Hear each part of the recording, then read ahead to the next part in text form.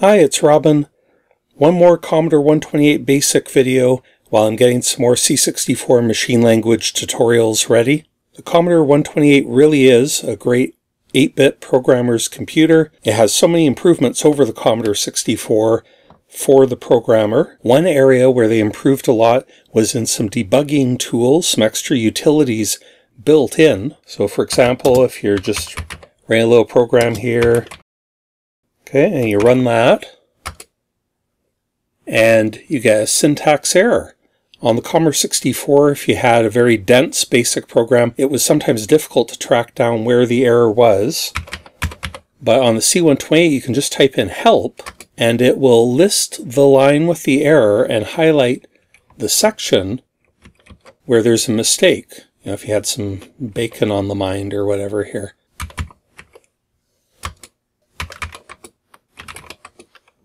There we go. Okay, and again with the error, you can print the variable name EL is reserved, and it tells the line number of the last error. EL for error line, I assume. And ER is the error number, and there's actually a function called ERR string, and you can just pass ER into that, and it will print out the name of the error. And we'll get back to that ER a bit later. We can even use that ERR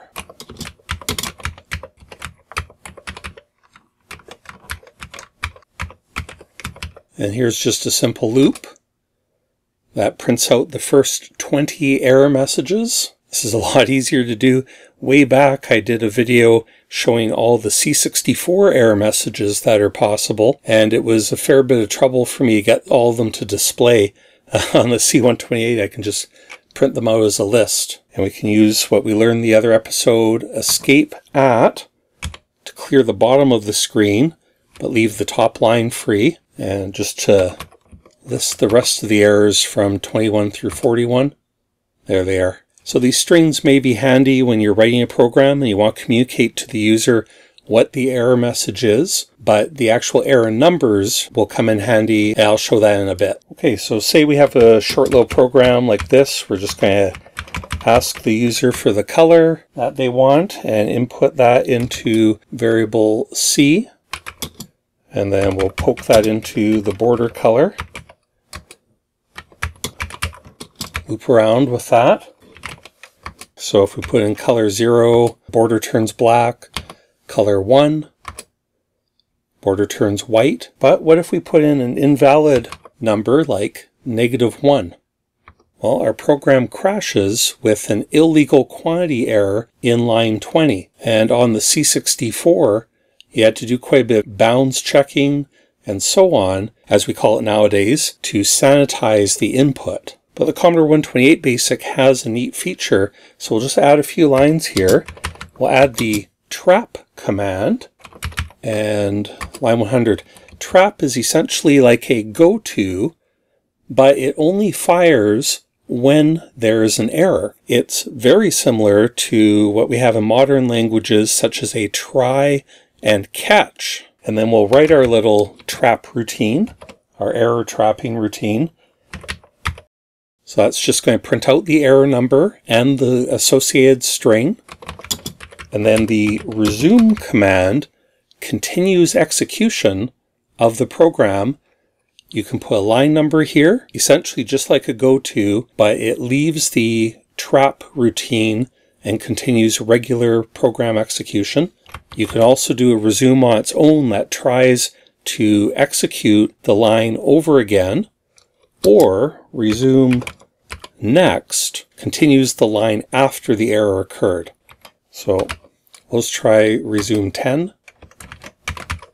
We'll list that program now and try running it. So again, color 0 works. Let's try -1. And instead of the program crashing, it tells us the error number and the error message, illegal quantity. We could also try putting in a huge number. Did you know that you can type an E when a program is expecting a number value? You can put an E for exponent. So we can do a huge number like 2 to the 10. That's also an illegal quantity. It's too large for a poke. But you can even put an enormous number, like to the power of 100, and instead you get error number 15, overflow. That number is so large it won't even fit in a float variable. At my day job, one of the QA people was complaining that you could type an E into a numeric field in a web form, an online form, and I had to explain, well, it's a valid number. They didn't like that there was a letter E was allowed. No other letters were allowed, just numbers and E. So we can improve this trap routine to check for these different conditions. If the error is 14, then we can print enter a number from 0 to 255, which is the range of a poke. And then we can resume. And if error is 15, number is way too big, in case some other error happens that we haven't trapped yet. Color 2 is red. Color -1 triggers the enter a number from 0 to 255.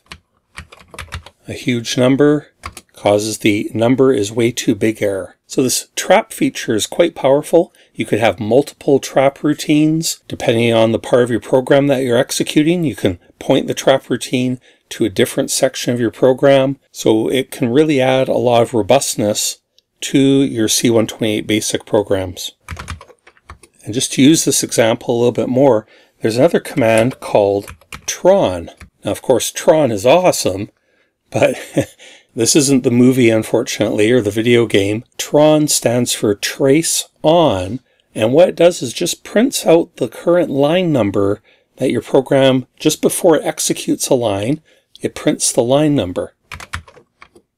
So I'll run this program with trace on, and you see it's printed out line number 5 and 10, and then it's asking for the input, and we'll give it color number 3, and you see it execute line 20, 30, and then back to 10, and it prompts for the color again.